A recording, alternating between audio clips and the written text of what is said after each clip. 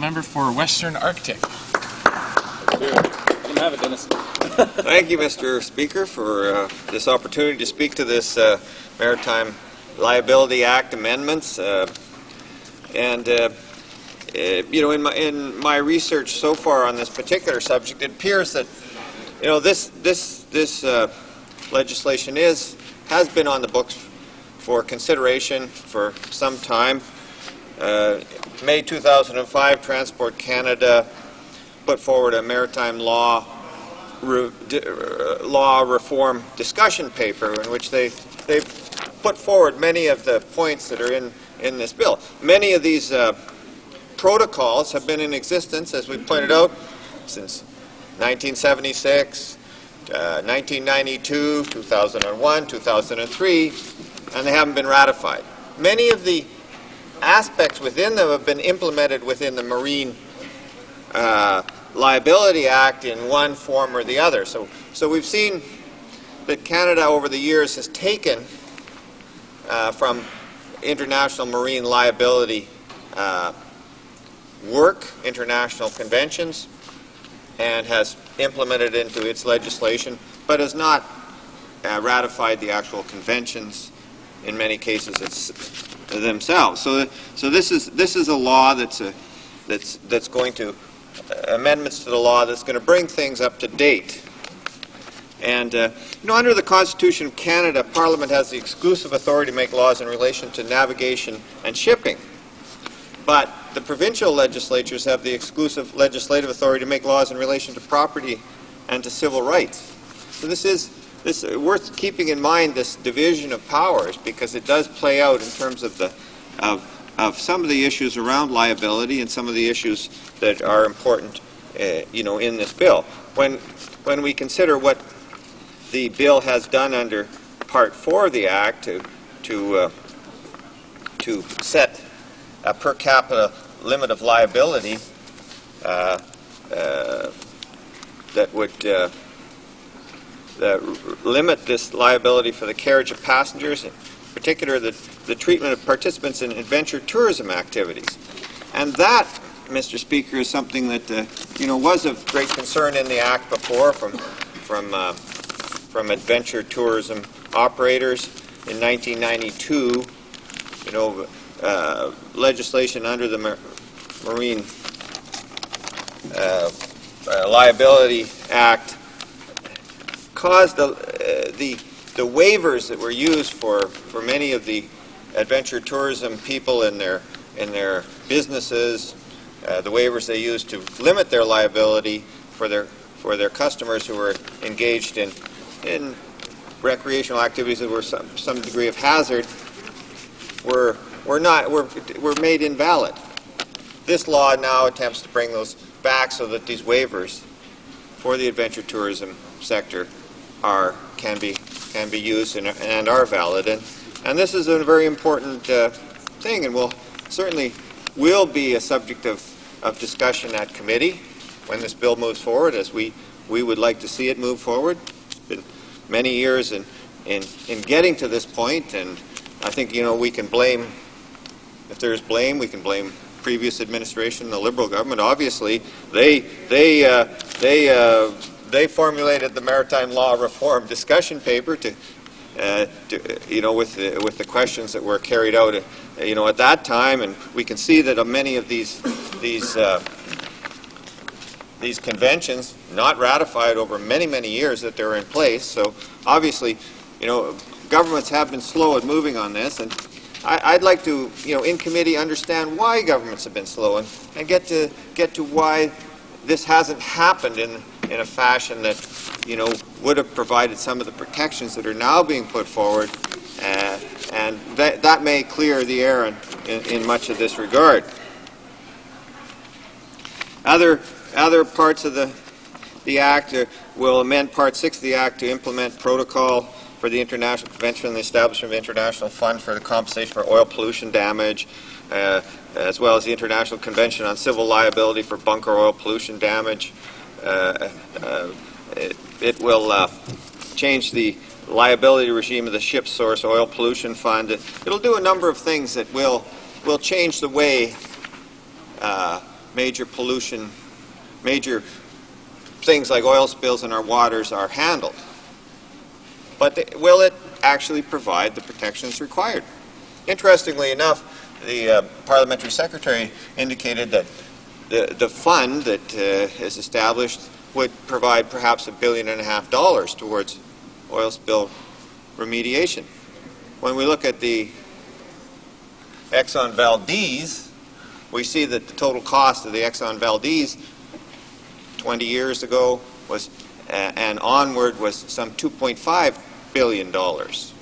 So even within the context of what we're putting forward here, we have examples of accidents that have cost more to clean up than what would be available under this fund. And the fund, interestingly enough, is a fund where if it's drawn down, it will have to be replenished by states that import oil on a levy basis. So this is not and within the Act there's various considerations about who is going to be liable, at what condition the liability will extend to the owner, what conditions the owner will find themselves without the wherewithal to provide the compensation to the people that have the oil spill damage. So this is a complex business that we're entering into under this Act with these conventions. And I'm certainly, I'll look forward to having the opportunity to have expert witnesses come before us and present their case for these conventions. These conventions haven't been adopted quickly by our government. We've been operating under a particular regime for some considerable time. Now when it comes to oil spills, and I brought this up the other day, we don't have, in the case of the Arctic waters, we don't have the capacity or the ability to deal with oil spills in waters that have more than 35% ice content. We can't deal with them. We cannot get the oil out of the water with the present technology. So when we talk about the development of the Arctic and the Arctic waters and bringing in more ships, bringing in more activity, commercial activity, drilling rigs, service vessels, transshipping through the Northwest Passage, which even when it's ice-free is a very dangerous passageway. It's not a you know, this is not a wide open ocean. This is shallow areas with much of the charting that's not conventionally carried by ships. So we have a significant concern in the Arctic about what's going to happen with shipping in there. We don't have the capacity to deal with oil spills in waters that are ice, that have a great percentage of ice in them, and that's the kind of water that we're going to see ships going through. So when we talk about Canada's ability to act in an environmental sense, as the parliamentary secretary suggested, this bill is going to somehow deal with the environment and protect the environment from damage. In reality, what it does is just simply assign costs in a variety of ways to either funds that are internationally set up to provide or to provide mechanisms to identify and to make the ship owners that cause the spill responsible for that. So we have a situation that's not really this is not really an environmental bill. This is a bill about who's going to be responsible.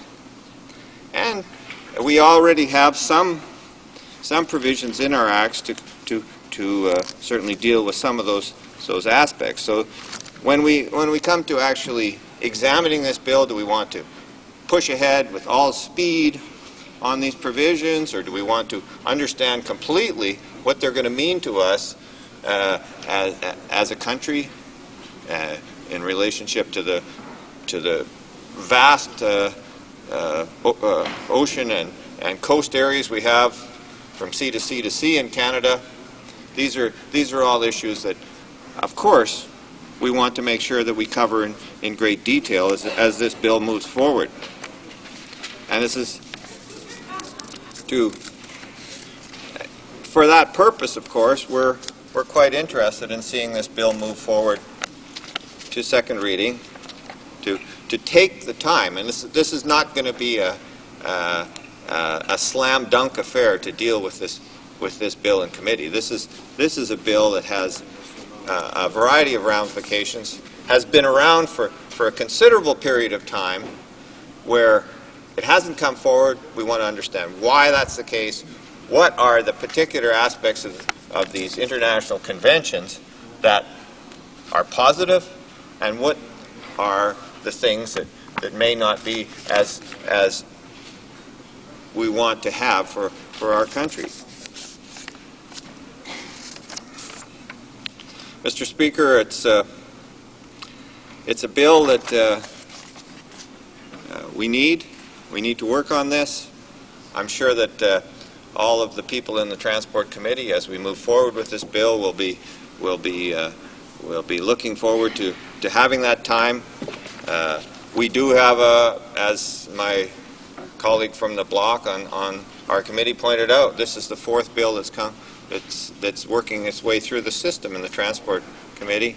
We will have to set priorities for handling these bills, making sure that they move forward. But at the same time, we can't ignore the details of such an important bill. Thank you very much, Mr. Speaker.